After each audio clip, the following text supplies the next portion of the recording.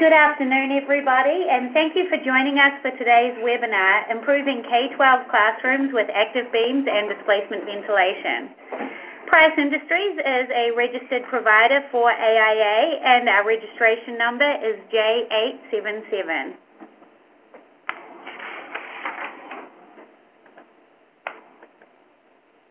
Before we begin with today's presentation, I'd like to cover just a couple of administrative issues. The first is that your audio is broadcast through your computer, and the quality of that audio will be dependent on your local internet connection. So if you run into difficulties, I do invite you to call in using a phone line, and for your convenience, we've included that phone number and access information on the bottom of every slide. Secondly, you may also submit questions at any time during today's presentation using the Q&A or question mark function or the chat function on your WebEx toolbar.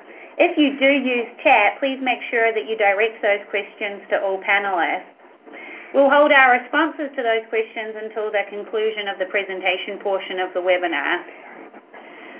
Finally, I would just like to mention that we are offering AIA credits for participation in the webinar, and at the conclusion of today's event, everybody who has signed in will immediately receive an email where you'll just have to enter your AIA license number so that we can provide that to you. I'd like to take a moment to introduce our presenters today. Kicking off the presentation will be Jerry Sipes, who is the VP of Engineering at Price Industries. He has over 20 years of experience in the HVAC field and serves at a national level on ASHRAE, AHRI, and USGBC. Jerry has been recognized for his research into human physiology and response to the environment. Our second presenter today is Julian Rimmer, who is a Senior Product Manager at Price Industries and oversees the development and application of sustainable technologies such as chilled beams, displacement ventilation, underfloor air distribution, and radiant panels. Julian also serves at the national level on a number of different industry organizations, and one of the key areas of interest he's involved in right now is developing an international design guide for chilled beams as part of the REVA effort. Before we get into today's presentation, I just want to quickly touch on the learning objectives for today. At the end of this presentation, you should understand how displacement ventilation and chilled beams work and how they differ from more traditional conventional mixing ventilation systems. You'll learn about some of the challenges and opportunities presented when employing these strategies in classrooms. And you'll also have the opportunity to familiarize yourself with a number of different research studies and the information they can provide us on the impact of comfort and indoor air quality on student learning. Finally, we'll give you the information that you need to identify opportunities for utilizing these technologies in your own designs. With that, I'd like to pass the presentation to Jerry Sipes. Thank you, Ange.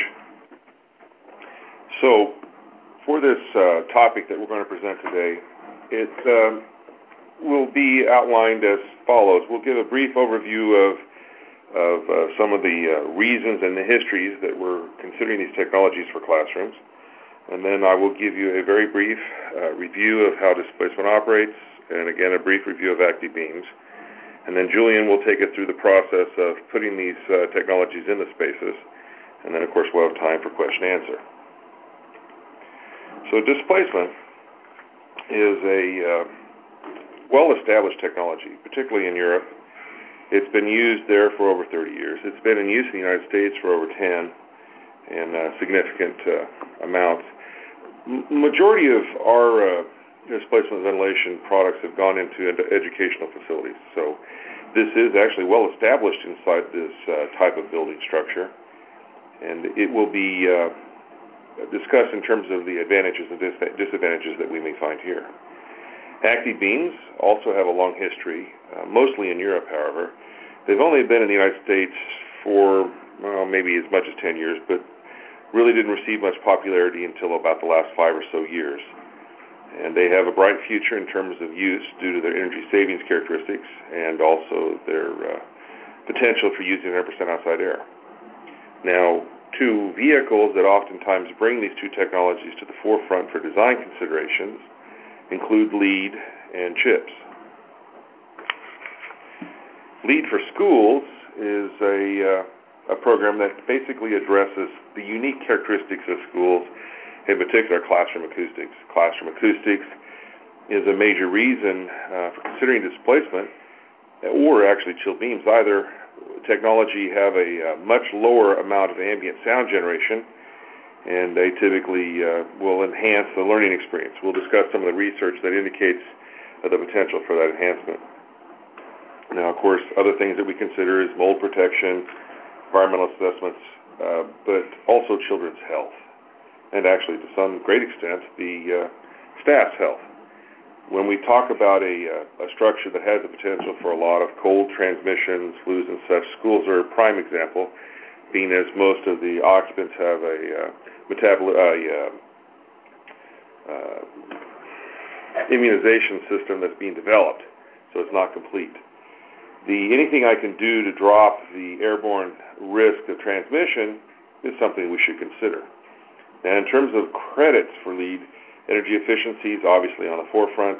Thermal comfort's actually a credit that we oftentimes find easier to achieve inside of displacement. And then there's the potential for personal control and also for increased ventilation credits. Now, the CHIPS program, Collaborative for High Performance Schools, although when I said CHIPS, some of you may have remembered Poncherello on the motorcycle for the California Highway Patrol thing. This program is actually growing in its adoption. It's been adopted formally by 13 states. There are 4 or 5 others that are either using a version of the CHIPS program or considering adoption. This impacts over 1.6 million students at this date who attend a CHIPS-rated school. The goals of the CHIPS program are not unlike that of the LEED for Schools. To provide resources to help you as a designer. They have a goal of increasing test scores. This may be through either indoor air quality or through ambient sound reduction. They want to increase attendance and also increase the staff satisfaction. Another goal of theirs is to reduce the cost of operating these systems by 20 to 30%. Now, when you poll many respondents, both K-12 and higher education, they all report that energy considerations and savings associated with that are one of the reasons that they've considered these green technologies for their own building types. So now we are going to go over the fundamental review of displacement ventilation. In its simplest form, when comparing against a traditional overhead mixing system, displacement supplies warmer air. And this is around 65 to 68 degrees Fahrenheit. Now, for schools, if you were doing an industrial site, you perhaps could use a lower temperature or even perhaps a warmer temperature. Displacement's characterized by very low velocities. In fact, I want the velocities in the room so low that there actually is no mixing effect from the supplier. And this is completely counter to overhead mixing systems, which, of course, by definition, take your 55 or so degree air, inject it in the room through a diffuser, that in turn rolls the room and uniformly distributes the air. Now, in a displacement system, the heat loads drive all the air motion. We, as occupants, output heat, roughly 100 watts each. If there is no air motion inside the space, our body's natural plume will pull air from the floor to your head at around 30 feet per minute, in essence pumping the heat to the ceiling. This leads to stratified room temperatures. And interestingly enough, since most contaminants like, occupant, respiration, coughing, sneezing, toners off of printers, and so forth are all associated with the heating load, those contaminants also find themselves distributed toward the ceiling. Another benefit of this type of technology is that I'm not going to try to condition a space where I have no occupants. So I'm going to use the technology in its purest form to try to only condition the heat loads and, in essence, make the heat loads do most of the mixing work. This temperature stratification effect can be shown inside this image. You have the diffuser. Traditionally, displacement is injected low. We allow it to flow to the floor. In fact, displacement diffusers should have the air supplied fall to the floor within 2 feet of the diffuser face. So this means the face velocity on the diffuser is critical. It needs to be uniform in its velocity. Typically, for close occupancies like this, we're talking in the velocity region of 40 feet per minute. Now, in terms of human comfort, draft sensation occurs at above 55 feet per minute or so, 50, 55, depending upon the person. So when we look at overhead systems, draft is probably the number one reason they complain about feeling discomfort. In terms of displacement, because the air velocities are so low, this is not a challenge. Actually, we have little trouble making the indoor environment comfortable. Most building spaces see a thermal satisfaction that's very high. I'm going to touch on this briefly in a moment.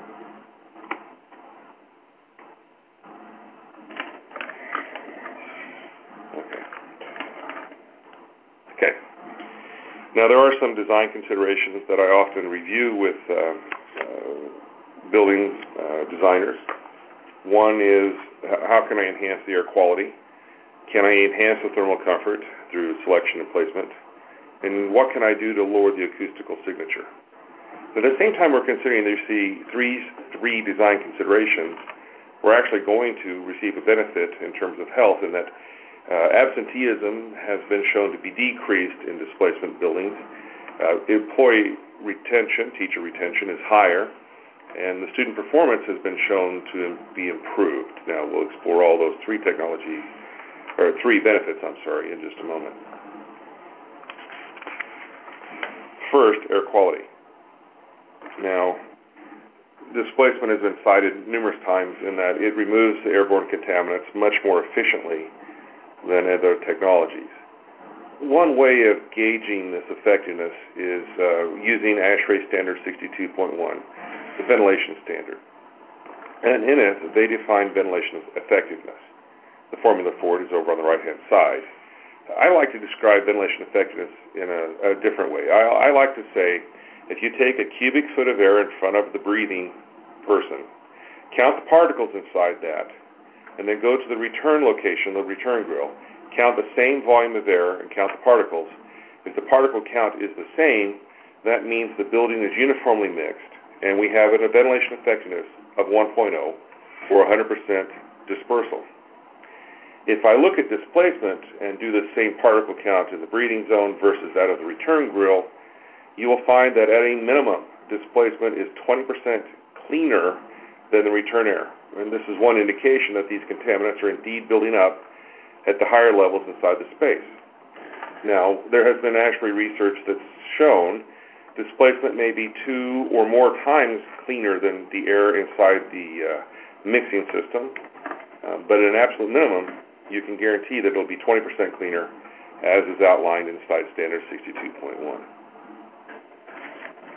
And thermal comfort, I love this image because I have seen many schools where sometimes people are wearing gloves, sometimes they're wearing coats, sometimes they're wearing short sleeves. And the difference in metabolism on children versus the adults is significant. I don't think that there's any reason that they have to dress warmer for these buildings. And in fact, with displacement, you don't see the same number of complaints. Overhead systems see around a 64.5, 65% satisfaction rating. If I were to poll 100 people, about 65 would say it's comfortable inside this room. If I did this on displacement, you would see that number being more like 90 to 95%, or 90 to 95 out of 100 would say this building is not cold, it is comfortable. Now, of course, I would love to be able to say that I can get 100% occupant satisfaction, but that's probably not realistic. 95% is definitely a good number. Now, one other thing that you should understand about displacement is it does self-balance. So if my occupant is my heat pump, and it's moving air from your feet upward to the room, if I move around in the room, the air would need to go to that heat load. And in fact, that's what happens. Because the heat load is doing all the movement, the air spreads out, uniformly balances, whereas if I were to do this with an overhead system, I might have not the same level of mixing. So this is one way of saying there's a lower chance of overcooling. In terms of teacher retention, we had several studies. One of which was from Buckley, Schneider, and Shang in 2004. And they looked at the following parameters of noise, lighting, operable windows, air temperatures, and indoor air quality. And they found that the two factors that were most prominent were noise and indoor air quality in terms of dissatisfaction of the building space. So if you were able to correct this, they indicated there would be at least a 5% increase in retention of staff in this building if you didn't, compared to if you did not change these parameters.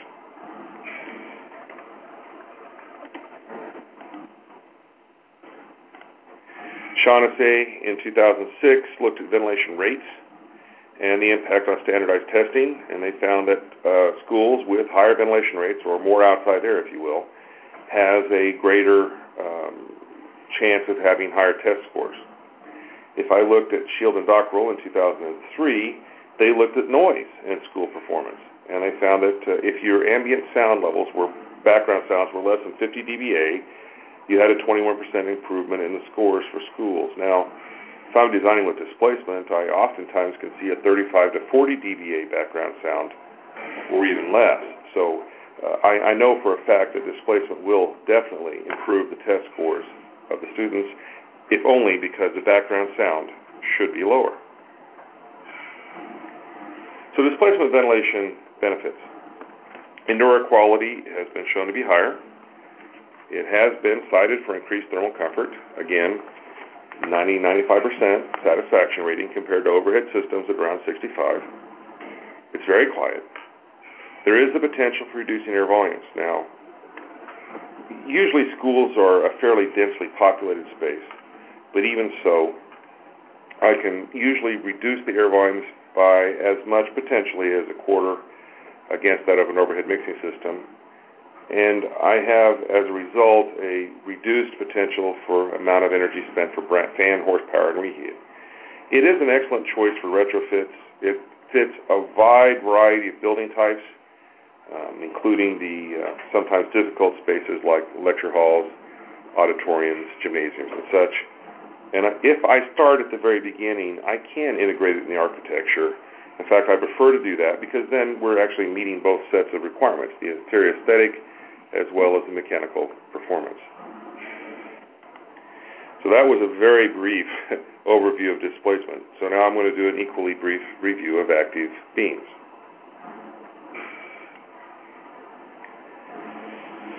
Beams are a technology that's often referred to as an induction terminal. If I were to look at this beam on the right-hand side, I have a plenum on the top of the coil section that is taking your primary air, this air being the conditioned air, and potentially 100% outside air.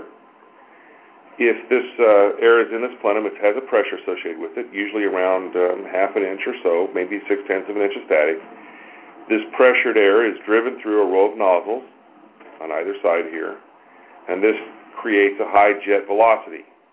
This high jet velocity in turn creates a low pressure center over the top of the coil, which in turn drags room air up through the coil and back out in the room. This drawing of the air through the coil transfers air, heat, or cooling effect simply by the contact. Now, this induction ratio, if you will, of primary air against return air, room air, is at least a 1 to 2 to potentially a 1 to 6. So 1 CFM of primary air may move as many as 6 CFM of room air.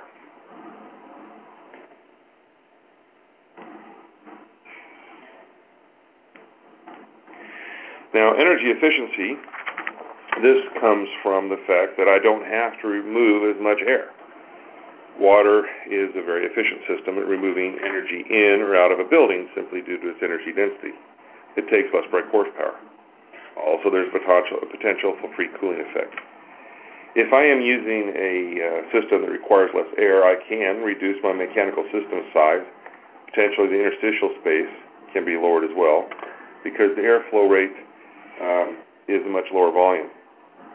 There is typically less maintenance required for the system as there are no real moving parts or if potentially no drain pans inside the system. There is an improved thermal comfort associated with chilled beams, and definitely an improvement in air quality, because beams typically use more percentage of outside air. And in fact, if we have a good chance of using 100% outside air inside these buildings, so it has the highest possible air quality associated with it. The thermal comfort comes from the fact that these mix so very effectively inside the room. Now, at the same time we're doing all of this, as long as my static pressures are not too high, no more than an inch of static, I typically have a very quiet mechanical system. Now, if I'm looking at the two types of heat transfer, air versus water, air systems are not going to be as efficient as a water air system, simply because air takes more brake horsepower to move any particular given amount of energy, BTUs, in and out of a building space. Now, if I can, I will design the air system to only put the ventilation air inside the building, minimizing to the absolute lowest level my brake horsepower requirements. Also, I want to design my air system to satisfy all latent requirements in the room. If I can do this, and if I put a control method in, say, a condensate sensor to prevent the coil from running below dew point, I can actually supply the zone with a chill beam that does not require a drain pan. This lowers your risk of mold and mildew issues. Also, if I minimize the amount of outside air I'm putting inside the space, I lower my throw and my noise that oftentimes you can have issues with overhead systems. Now, the water side system, I want to maximize the heat transfer to it. We call this transfer efficiency. In fact, you can be very, very efficient at moving the heat in and out of the building with a beam system because you put it directly to the air in the room. You can easily satisfy the sensible cooling and the heating load inside the space. And we do this actually with warmer water, somewhere around 56 to 65. Maybe a typical nominal is 58 degrees. The whole goal, to minimize the risk of condensate formation, we want to maintain the chill water supply in a zone at least 2 degrees above the dew point. This gives you a little bit of a pad against somebody opening a window or cleaning the carpet. Now, another thing that's a side benefit of this high induction ratio is I don't have to have 180-degree water to supply the reheat. I can use 120 to 140. And that goes hand in hand with the lower energy source heating systems that oftentimes you consider inside LEED. In my mind, beams are a great choice for classrooms, theaters and lecture halls, office and staff areas and such, laboratory spaces, any space that's humidity controlled, and also retrofits, because they can fit in lower spaces, and oftentimes in older buildings, we just don't have the space available to meet the current ventilation requirements and also provide the amount of air movement we need. In a displacement system, all of the above room spaces qualify, including spaces that are a little more challenging for beams like gymnasiums, restaurants and cafeterias due to their potential moisture loads inside the air, and also industrial spaces such as shops where we might have welding going on and we have the gas output of that. Displacement enhances that removal, whereas overhead mixing systems tends to disperse a little bit too much. If I'm doing a quick side-by-side, well, a displacement system, warmer air supply than that of a beam system. But not unlike that of the upper end on the chilled water supply on a beam. Displacement doesn't mix the space. Beam systems mix the entire space. Thermal plumes drive displacement. Beam systems are driven by ventilation air. And as a net result, displacement stratifies, beams make it uniform, and so forth. So this is the basic comparison of the two technologies, and we are now going to go to Julian, who will now take us through the application of displacement ventilation inside schools. So as Jerry presented on displacement ventilation, I wanted to talk a little bit about how this integrates specifically into classrooms. Jerry spoke to the selection procedure in general terms, and the fact that we have 40-minute face velocity is pretty typical out of a displacement diffuser. The end result of that is that we end up with diffusers that are significantly larger than you would have had with a typical system. And therefore, there's some important considerations that we need to keep in mind when we are selecting them and applying them in classrooms as well as other spaces. Most specifically, from an aesthetic standpoint, The fact that these tend to be largish diffusers that are usually mounted in the occupied zone means that there's going to be some integration, which is fairly typical in most cases, and that could be integration into the wall, into some cabinets or millwork, as we'll see in a few minutes, and even into furniture. And it's not unusual for us to select special materials, special colors, and when I say special, I'm speaking more specifically to the fact that it's non-standard rather than something that's necessarily expensive. So going through a few options for integration, I mentioned they could be wall-mounted or in the wall. The diffusers that you see at the top side of this slide, these are diffusers from the San Francisco Airport Terminal 2. These were actually designed specifically with the architectural team who had a certain aesthetic that they were looking for, and then we took that back to our design team and developed a diffuser that would satisfy that. So in this case, it's a stainless steel perforated pattern that's got some interesting margins to create some effect. The bottom image is integration of displacement diffusers actually into the base of the casework, which is located on the perimeter wall of the classroom. Here we see a couple other options. The one on the right is a rounded diffuser, which is integrated into a column, which is a fairly typical application. In this case, it's in a school library. And on the left-hand side, we have a floor-mounted displacement diffuser, which is flexible in that it can be mounted along the perimeter, as you see here. This one actually has integrated heat, or it can be mounted in the interior or in a curved type pattern. Basically, all the flexibility that you would have out of a floor grill, we can turn it into a displacement. This is another example of a wall diffuser. This is on the same project. This is at San Francisco Airport, and we worked on this with the same architectural firm. One of the interesting elements of school design is that you have a significant number of disparate zones with different needs and different uses. Classrooms are probably the most significant space in terms of design footprint as well as space use.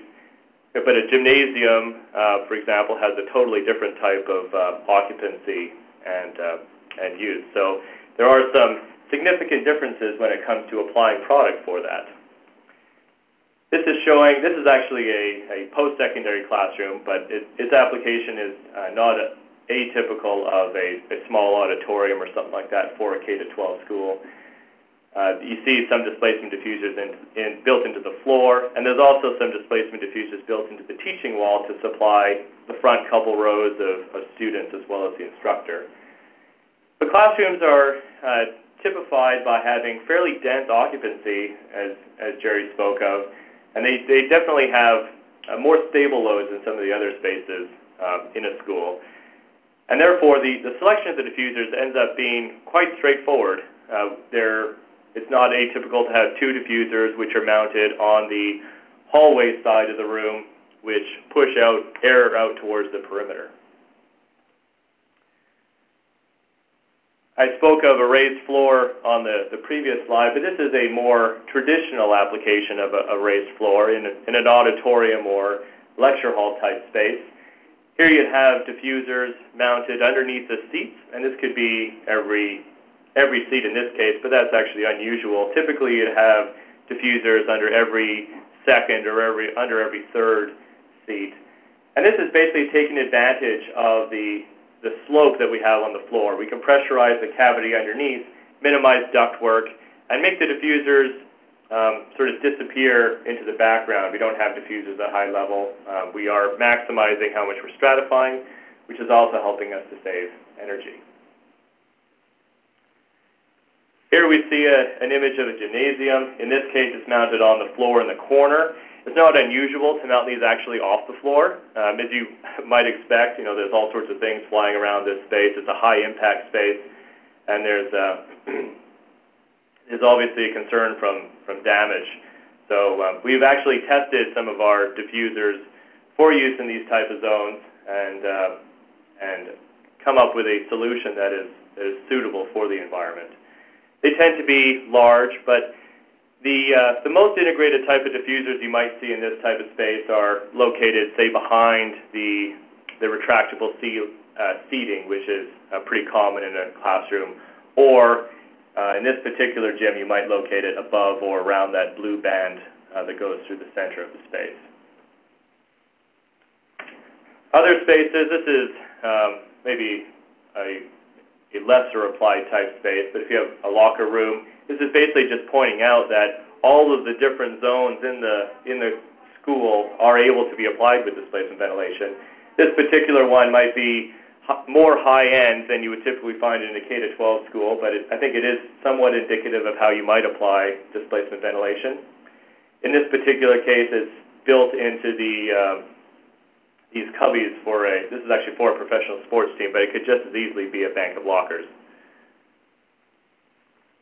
And then we have transient spaces. These are the common spaces, the atria, the hallways, the stairways, which are, they do make up a significant portion of the footprint in the school. This particular one is in Iowa, and this one is an interesting case study because we have displacement diffusers that are built into the kick plate below that nice wall on the right-hand side. But we also have chilled sails, so this actually has radiant cooling and heating along with displacement ventilation. These spaces typically have a requirement to be a little bit more robust than others. You've got things that are wheeling through the space, so talking about rigidity or integrating them into some of the architecture that helps protect them is definitely worth some consideration. This is an example of displacement ventilation in a common space. In this particular instance, the diffusers are built into those stainless steel columns. So we actually have worked with the design team who had a specific treatment that they wanted to cover the columns with, and we advised on what sort of free area was appropriate to have a displacement diffuser built into the column. And this can be done in two ways. It could either be designed to accommodate the mesh or perforated face which is being used on site, or if it's sufficiently free an area, we can go with a standard diffuser that's simply painted black and hidden in behind the architectural cover. This is clever use of displacement diffusers around support columns. This is a cafeteria space. This was actually two half-round diffusers that were installed, one on either side of the column to make a fully round outlet. And then on top of it, they put a tabletop or a countertop. So this particular case, you're getting multiple uses out of the diffuser. It's both a spot to lean against and eat your lunch off of, as well as one to supply air into the zone. One thing to note on this particular image is that the students are actually quite close to the displacement diffusers. So this is indicative of the type of comfort that Jerry was speaking to earlier, and that even though we have supply air in the occupied space, the fact that it's low velocity and fairly high in temperature does allow us to provide that air in a comfortable manner. Probably the largest school in the U.S. that has displacement ventilation is the Robert F. Kennedy School in LA. This is a very large school. It's 400,000 square feet and has displacement throughout. And you can't see it here, but the displacement diffusers are actually integrated into the wall behind the camera, supplying air along the corridor, which is a pretty convenient place to locate it because then you can run your ductwork through the corridor and have any sort of terminal devices controlling airflow accessible from the corridor and minimize how much ductwork you're using. And then the last case study in this section is the Borndale Elementary School. This is interesting in that it's got both displacement ventilation and active beams. And this particular image is showing active beams. They're running along the soffit on both sides of the suspended ceiling, and they have a one-way discharge in this particular instance, blowing towards the center of the ceiling to avoid draft that you might get if you were blowing it directly up against the soffit.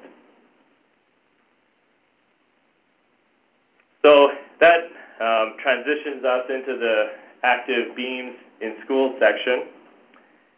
Displacement ventilation has a long history of use in schools. We've seen it applied in pretty much every market in North America. It's been used because of the air quality benefit, environmental quality benefit, basically, thermal comfort, air quality, and acoustics. And it was recommended by the CHIPS program, which gave it quite a lot of interest in the design community. The CHIPS program, the Coalition for High Performance Schools, which started out of California, is now fairly widely adopted. Now, what we are seeing is a keen interest of applying active beams in schools as well, and this is driven primarily from the energy benefit that you get from displacement ventilation. And one school district in particular, the New York School Construction Authority, is actually looking to beams to be the basis of design for school construction moving forward. So it is very, very quickly gaining traction in the K-12 market. There are several types of beams that are suitable for use in schools. One of them is a modular active beam, so this would be mounted in a suspended ceiling. It could also be mounted independent of ceiling, but it's most typically in a lay-in ceiling. It's got a four-way discharge, and it's available in typical module sizes, 2x2, 2x4, 2x6, and 4x4, so there's a lot of flexibility in how it's applied. And there's also a lot of flexibility in how it's constructed, tweaking the face design to be appropriate for a certain type of feel in the classroom. Another type of beam, which is a little bit more easily integrated into architecture, is a beam that actually fits into soffits. You can't see it in the image, but the return section that Jerry was speaking of, the section that draws air from the room, is actually in behind that bar grill that runs from column to column. The discharge from the beam is in that slot diffuser. So this is a slot diffuser with a mud-in frame, which basically makes the mechanical system disappear into basically just a slot or linear edge. You can see how the beam does hide quite nicely into the soffit in this particular instance. But the flexibility exists for basically the entire beam line. If they're exposed, you might integrate them with wings, which help maintain a nice horizontal pattern. There are several options for exposed casings and integrating with the other mechanical surfaces. It's not unusual to put the controls in the beam, so all you see from the room, for example, would be a continuous linear beam. This particular beam doesn't, but it could just as easily integrate the return, any additional supply, the controls, so that from the room, all you see is what looks like a linear, consistent beam. But from a mechanical standpoint, it's actually sort of a multi-functional type device. This also is excellent for maintenance because you don't need to have access doors, say in a hard ceiling. You can simply open the face of the beam, which is hinged, and access all the control elements from there. Show a couple case studies of beams. This is the Ogden High School. This is in Utah. And this particular school was a renovation. This is a historic building, and they put a new common area which joined one building to another. And you can see along the glazing on the left-hand side, right at the top, there's two-way beams. And there's also beams installed in between the clouds in the ceiling, which are providing cooling to the space. And our understanding from speaking with the school district in this particular instance is that it's more than successful. It creates a very quiet, comfortable environment for the students, and they're very excited to be using it. So one technology which has recently developed is an integration of the two. So we talked a lot about the benefits of displacement ventilation, where it provides a very comfortable environment, maximizes air quality, and is very quiet. The energy savings with displacement ventilation are significant, but perhaps not as significant as some of the opportunities afforded by beams. And an intelligent application of the two technologies together can leverage the benefits of one technology to maximize that of the other. So when we look at the energy savings, for example, we're using a water system, which allows us to economize by using pumps rather than fans to move energy through the building. But the displacement ventilation system allows us to reduce the ventilation rate. So this minimizes how much air we need to bring into the building, which we are conditioning, right? We're dehumidifying, we're wringing moisture out, which takes up a lot of energy. And we're also using thermal stratification in the space. So it's going to be cooler where the people are than it is at high level. One of the benefits of using a dedicated outdoor air system, which we have from the beam technology, is that that warm air that's trapped at high level can simply be exhausted. So the heat that we would have had to cool with a typical mechanical system can now simply be ejected from the building. So that actually reduces how much cooling we need to do in the building itself, which is probably the most exciting benefit from using this type of hybrid solution. So it works by using a beam basically on its side.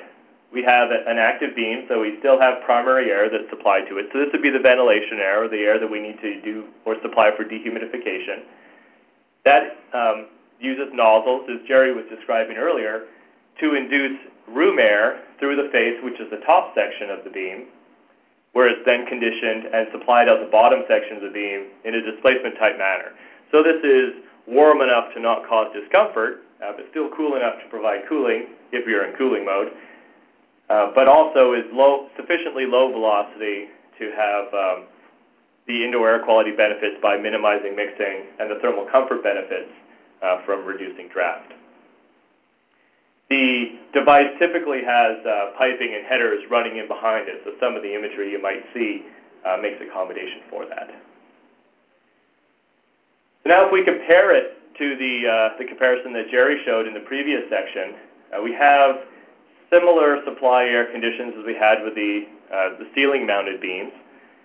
We have sufficiently cool air in order to provide dehumidification, but the supply air directly into the zone is more similar to that of a displacement ventilation system. We're not mixing the space at all, but we're going down to basically a dedicated outdoor air system, so we don't have basically a return path for the air. You might still elect to do energy recovery in order to maximize the use of the energy that you've used to cool air in the first place, but you don't necessarily need to return that back to the zone if you're in a market that wouldn't require it. The temperature, as I mentioned, is stratified, which is what helps us leverage the benefits of displacement ventilation to maximize the energy situation in the space. The device is heavy duty. It's got a very strong face, and whether it's perforated or louvered, either way, it's very rigid and can withstand the rigors of a classroom environment. And this would typically be mounted on the perimeter wall in a classroom, perhaps underneath windows, and you might not need to use that entire wall, which might be 30 feet long. So what you could do in the spaces between the required diffusers is have a similarly designed bookshelf which can make up the space between one to another, or have a valve access section for the maintenance crew. Now, of course, we can do custom faces and colors as might be appropriate for a particular application, as we can with our other technologies. So here you see an example of how it might be located along the perimeter. And this is an example of an enclosure that was built around a device like this in order to make it suit the aesthetic of the classroom a little bit more closely. So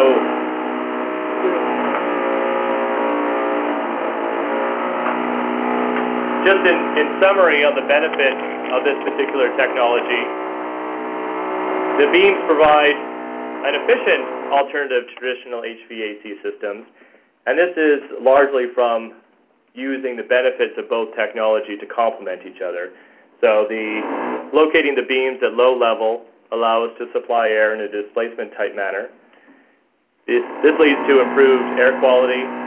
It also offers energy savings from reducing the amount of cooling we need to do, as I spoke to earlier, which also can help save on capital equipment costs by reducing how much chiller tonnage we have. One really exciting project that we're working on at the moment is the Green Schoolhouse series, which is in this particular school that we're working on now is in Phoenix. And we're a flagship partner of this particular effort. And what it is, it's basically a nonprofit that is building green schools in areas that are typically in need of community centers and particularly worn down school districts. So it's all done by contributions and is actually built in a manner that's not dissimilar to Habitat for Humanity, where they actually have volunteers help build the school. And we're very excited to be part of this particular project in Arizona. In this particular school, we're using both displacement ventilation and active beams with a dedicated outdoor air system. So it's an excellent case study for this type of technology. So for follow-up, there's a lot of opportunity on our website for learning more about these technologies. Just as we're doing this webinar today, we do have engineering webinars or more technical webinars on both displacement ventilation and beams. So you can see those on the website. We've also done some on natural ventilation, which is another technology that's definitely appropriate for K-12 school construction. So if further information is required, it is definitely available on the web. So with that, I'll transition back over to Angeline. Thank you very much, Julian and Jerry, for your presentation today. We'd like to go ahead and open up the floor for questions and answers. You can utilize the Q&A or the chat functions on your WebEx toolbar to submit your questions. If you do use the chat function, please make sure to submit those questions to all panelists. And I'd just like to apologize for the unexpected construction noise in the background there. So we've already received several questions, so I'll go ahead and get started. Julian, are there geographic regions where you see more chilled beams or displacement? Yes, the West Coast is certainly an area where economizer use is more prevalent. It's not as humid outside, and the temperatures are more similar to what you might require out of a displacement ventilation system. So I think we've seen a lot more use of displacement technology on the West Coast because of that. But I don't think it's limited in any way by climate. Certainly it maximizes the benefit from economizer, but the benefits you get from displacement ventilation from a perspective of thermal comfort and student performance, teacher retention, all the stuff that Jerry was talking about is independent of climate, of course. And so we've seen some of the most successful installations of displacement ventilation in Massachusetts and Michigan and even in the Southeast. So I think both technologies are definitely applicable in all climates, although you might maximize some of the benefits in one climate when compared to the next. Thank you, Julian. Jerry, are there maintenance aspects of these technologies that are different than conventional mixing systems? In terms of maintenance, all air systems should have filtration. So just like the overhead mixing systems at your air handler, you should filter the air going to the zone. In terms of maintenance at the room side, they're very similar in characteristics. So the only issue you might have is if you were putting a chilled beam in an area like a hospital with a lot of lint generation, you might have to clean the lint off the face every 6 months. But other than that, I don't see any difference in maintenance between the two technologies and overhead mixing. Thank you, Jerry. Julian, Is there a cost premium on these technologies, and what kind of ROI are we looking at in the long term? That's an excellent question. I think it depends on the basis of construction in a particular market. I think schools in particular have been plagued in the past by tightening budgets and maybe have been designed to be fairly low cost type institutions. It's not uncommon to see a school with simple DX package rooftop units. But we're seeing, I think, a significant trend in improving the quality of school construction. Some of the schools that we've seen recently have been, some of the nicest buildings that we've been able to be part of. So I think that's an exciting trend. Now, speaking specifically to the mechanical system, I mean, these would be typically more expensive than a packaged DX rooftop system. But if you're looking at, say, an air handler system with a chiller plant, then I think that the cost would be quite comparable to a typical mixing system. You get benefit from reduced ductwork, smaller equipment, but you do have more expensive outlets in the case of beams. With displacement ventilation, you might have less cooling requirements, slightly smaller air handlers. The diffusers are a little bit larger, but I think overall they tend to be cost neutral to a very slight premium. The benefit return from that, though, is significant. In teacher retention alone, that means cost savings from not having to seek out new teachers and train them and develop them. From a school standpoint, reduced absenteeism. It's hard to really put a value on improved test scores or improved wellness, but that's certainly something that the school board and parents would care about. And on the energy side, both of these technologies afford significant energy savings. So as we see energy costs rise, I think that you're just going to see a greater and greater return on your investment. Thank you, Julian. Jerry, at what stage of design do these technologies need to be considered? I think that all successful projects, particularly when you're doing something that's either new to the design engineer or the end user or perhaps the architect, is at the beginning. If you're going to consider these technologies, the entire team needs to be on board. And if you can get the contractor on board too, then you're going to have a lot easier path to reaching a final design. And I've seen that we've been involved in the very beginning, and those jobs, from my perspective, tend to go a little smoother because we bring all different aspects to the table at the same time. So I would suggest you do it as early as possible. Thank you, Jerry. Julian, can you tell us how we'd go about providing heat with displacement ventilation?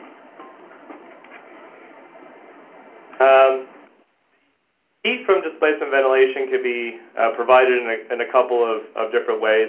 Speaking specifically to a classroom, because you would normally have diffusers mounted on the inside corridor, whereas heat is typically required on the glazing, usually you would use fin tube radiation in a cold climate. You could use ceiling-based radiant heating. You could also integrate the displacement diffuser into the heat.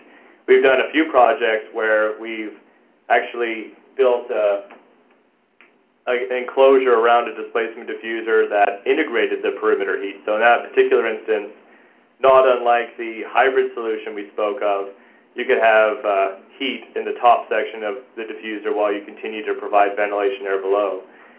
In the case of beams, you can do heating and cooling with no issue. It would be similar to a mixing system.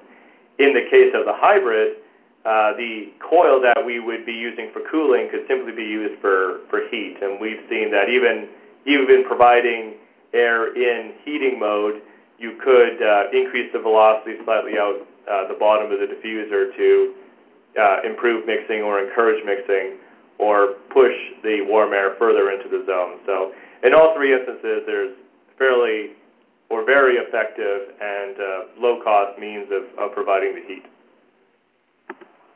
Thank you, Julian. Jerry, can you tell us which solution is quieter and why? Compared to overhead systems, displacement is most likely around 10 NC or so quieter, typically. The diffusers are very, very quiet systems.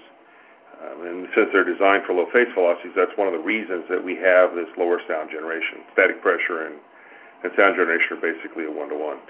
If you're looking at the chilled beam technologies against overhead mixing, chilled beams, again, are also quieter because, first off, we have less air going to the system, and we're typically running the static pressures on the inlet to the plenum at the same level or even lower, most likely, than that of the overhead system, so, again, less potential for sound generation. If we're looking at both technologies, displacement is slightly quieter than chilled beams, but not so appreciably that you'd find that you need to rule one out over the other. Thank you, Jerry. Julian, could you please tell us what the face velocity from the floor-mounted chilled beams is? It'll range based on the amount of air that's being supplied into the beam. You would typically target as low as possible, but due to space constraints, you probably will have to compromise slightly on that from what you would have done with a displacement ventilation system or a pure displacement ventilation system. So you would typically have velocities in between 30 per minute and maybe getting as high as 70 or 80.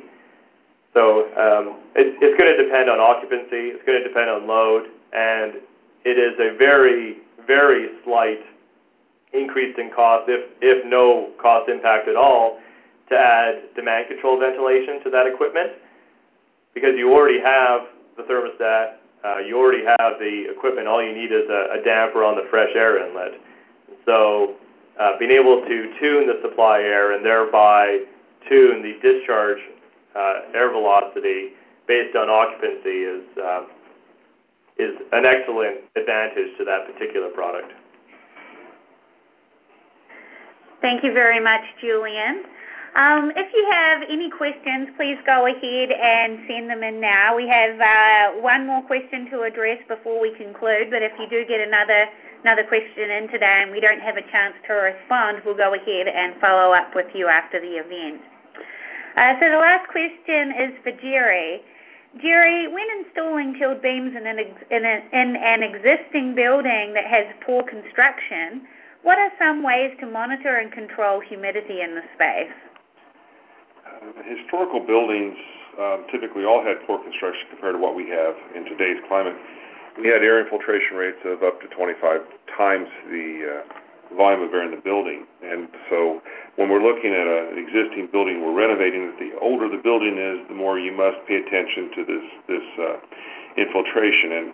And what I normally like to do is monitor the humidity in the zone, particularly on the windward sides of the building with either relative humidity sensors and or dew point sensors, and definitely want to have some sort of pressure control in an effort to maintain control over where the air is going. If we can at all times, we'd like to install a vapor barrier of some sort on the outside, but oftentimes that's not possible.